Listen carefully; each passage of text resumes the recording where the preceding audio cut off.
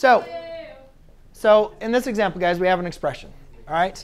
Now, I know my cosines don't always look great, so sometimes we'll put these in parentheses. But either way, we don't have a calculator. We haven't used trig with calculators, ours. We haven't done any of that. So we have no idea how to evaluate the sine of 93 degrees, the cosine of 3 degrees, or anything like that, right? We have not even discussed anything in that regard.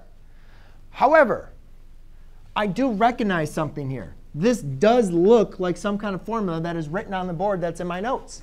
Does it not? Yeah. So which one? Let's do a process of elimination. Is it the tangent formula? No. Is it the cosine one? No. What is it? It's the sine formula. Now, is it for the sum of two angles or the difference of two angles?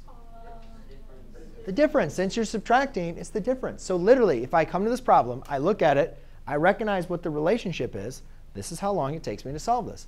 This is really the sine of 93 degrees minus 3 degrees. And again, remember the first problem we did today, the square root of 9 minus 4, right? You can't distribute, but can you simplify these right together? So this is the sine of 90 degrees. Sine of 90 degrees is 1. Done.